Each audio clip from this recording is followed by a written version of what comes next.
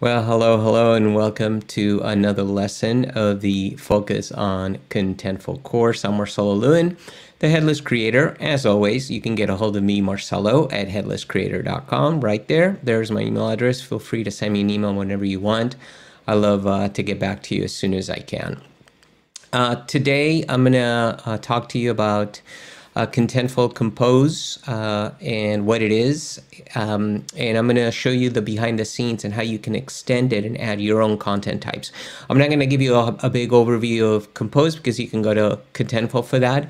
But basically, we're going to get behind the scenes here. We're going to look at the content model that it creates, and we're going to look at how can we add our current existing content types into Compose and be able to start editing on a page level kind of thing. So, but as always, you know how it works. Before we get started here, I'm going to go ahead and show you, of course, headlesscreator.com, and you will get this on-demand version, or the lesson will be available on demand on the Focus on Contentful course, probably by end of day today, maybe sooner than that.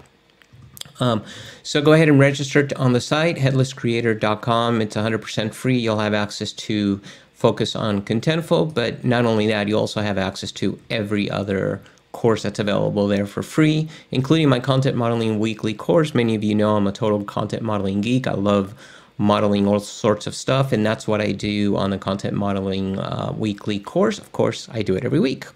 That's the name of it. So, alrighty, that's it. That is the marketing for Headless Creator. No more marketing now. So what I'm going to do, as you know, I'm going to restart the intro, but now there will be no marketing about Headless Creator. Just want to say one more time, register there.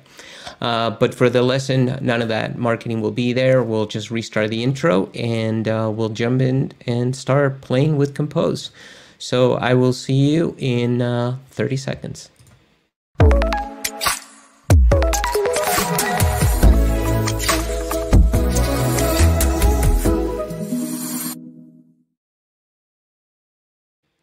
Well, hello, and welcome to another lesson of the Focus on Contentful course. I'm Marcelo Lewin, the Headless Creator. As always, get a hold of me, Marcelo, at headlesscreator.com. There's my email address. I'll get back to you as soon as I can. Today, I'm going to show you a little bit of behind the scenes of Contentful Compose, which is the flat page editor that Contentful released a little while ago. And I'm not going to give you an overview of this because you can go to Contentful to learn all about that.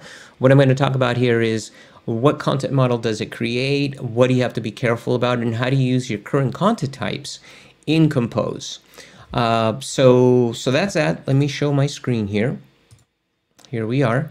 Okay. And let me rearrange my screen just a little bit so I can have I want to make sure I cover everything properly here for all of you.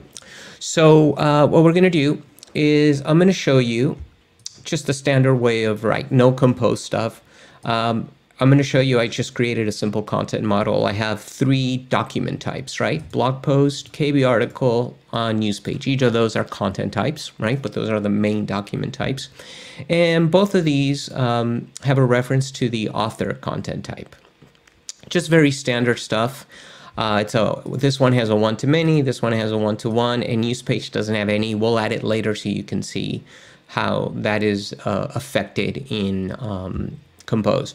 But what I'm going to do, now that you know this is, let's assume that we've had this content model for a year or so, and then of course Contentful released Compose, and now we are saying, well, how do we bring that into Compose? So let's go into Contentful. So here I am in Contentful, and you can see here are my content types.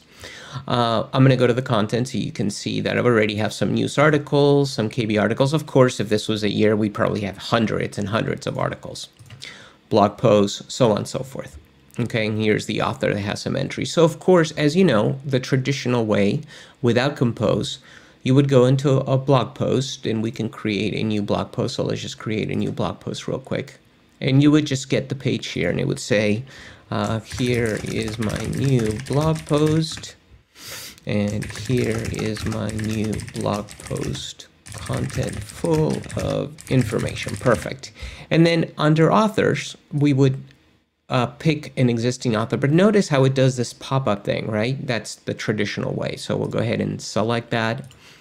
So with Compose, you don't have this. You have like a page layout that includes all your references. You're going to see in just a minute how that works, but it really does simplify the entry. It flattens out this entry. So imagine if you had a reference within a reference, then it would be like 3 windows deep, right? Alrighty. So what I'm going to do, because I don't want to keep this blog post, I'm going to go ahead and delete it. Alrighty. So we're back to here.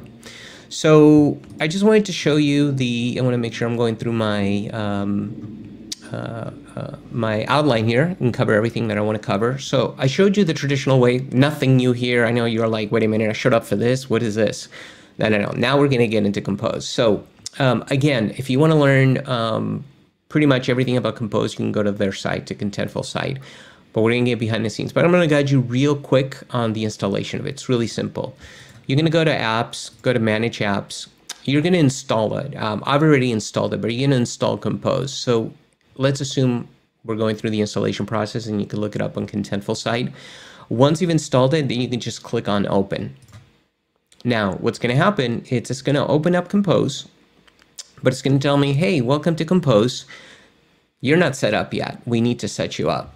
So let me go back here to Contentful. I'm going to go to the content model. I just want to show you what I've got here. We've got the 4 content types still. Okay, so now we're going to go through the guided setup, which is really simple. So I'm going to go ahead and click on guided setup. And there's 3 things that it suggests. Well, there's one thing you have to do. Then the other one, I'll show you that you really don't have to do it. And then the third one is completely optional, which is your preview environment. The first thing is you need to install 2 content types that it does. And I'm going to show you here in Miro. It will install 2 content types. That's step 1. Compose says, look, I need these 2 content types, otherwise I can't work. It'll install a new content type called Compose Page and Compose SEO. Compose Page has a title, a slug, and then a reference to Compose SEO, and then content, which is a reference to your page types. And you'll see what that means. But remember, we have our existing doc types. We're going to end up adding here in content, we're going to end up adding those existing types. So that way we can use them. Okay. And then in SEO, you just have standard SEO stuff. And actually, I misspelled this, should be name. You have an internal name, SEO title, description, keyword, so on and so forth. So that's what step 1 is. Let's go do that. So we're going to go back to Compose. We'll say install content types. So it's installing the content types, and it went too fast. So I'm still going to take a water here, drink. Okay, so it's done installing it. Let's go back to Contentful, the content model. I'm going to hit refresh. And you're going to see that now we have 2 content types. So warning number 1, put it in big red. I should have something on the screen, go warning, warning. Once this is created, do not mess with these. Don't delete them. And in fact, they do tell you, do not delete. Because what happens is if you delete these, rename anything in there, they will go away. Compose will break. So you've got to be super careful about that. So I would put some content governance around your roles that you create to make sure that certain people can access that. Okay, so step 1 is done. Step 2, it says, okay, look, we need a page type now, right? So now you have Compose, but now we need page types like a landing page. Well, if we go back to my model here, you see we have page types already. It's like, why do I need to create a new page type? Well, page types require a field name, internal name, and really it's not so much about the label, it's more about the field ID. It should be named and it should be an entry title. Okay, so what I'm going to do is I'm going to go ahead and create a page type so you can see what happens when we do that. And I'm going to create it. Let's see, what do we say I'm going to do? I'm going to do a landing page. So let's say we have a new type. In my old model, we don't have any landing pages. And let's say with Compose, I want to start managing landing pages. Okay, so I'm going to create a landing page. I'm going to click on Create. Okay, so now it says create page type. We're done. We've got one, and you can see that it says set up preview environment. We're not going to set up a preview environment, but you can do that. But notice that the get started button, it's ready. We're ready to get started on this. So I'm going to click on get started, and you can see that I have under pages the ability to create landing pages. If I go here to page types, you'll see I have landing page. So let's go to the content model. I'm going to hit refresh. And what did it create? Well, it created a landing page content type. That's all it did. So what did it do? Let's click on that. And it created it with one field called internal name. I'm going to click on settings. And notice this. It says name. Really important.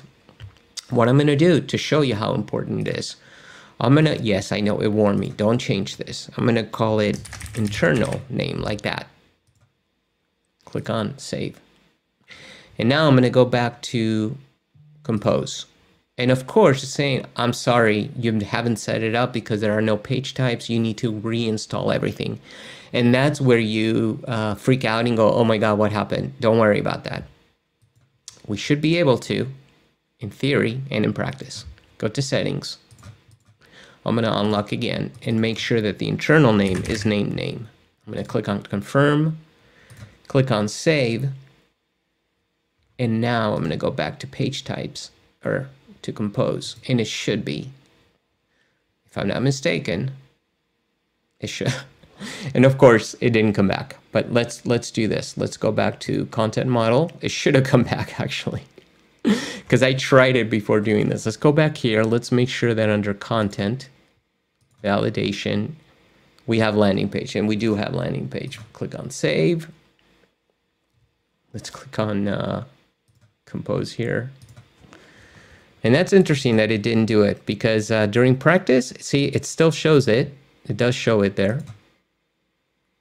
So that's really weird that it's not showing me. Oh, and it shows it there. So we're good now. I don't know what happened. Maybe it was a caching issue. Who knows? But it does show it. See, it did come back. Okay. Whew, that scared me a little bit. Alrighty, so that's why it's important to be careful things you changed, okay? So going back to the content model, we have the landing page. But like I said, in the landing page, all it has is just an internal name, nothing else. Now it's up to you. Once you create the page type, that's why over here, when you go to page types, it shows you landing page, but it says edit, because you still have to extend it. You still have to go and create your model. So for example, if we create our landing page, I said we're going to create a landing page, and I'm going to create a course page too. They both have internal names, so let's do that. Let's go back to Compose. We'll create a page type. This one, we're going to call it course page. And now if I go to pages here, you should see now course page, landing page. You can create those two types. If I go back to my content model, you'll see course page, okay? Now you have to go into each of these, because what happens is if I create a page of type course page, you're going to see that all I have are page settings, and there's nothing under content because nothing has been created. See, it says no fields to edit.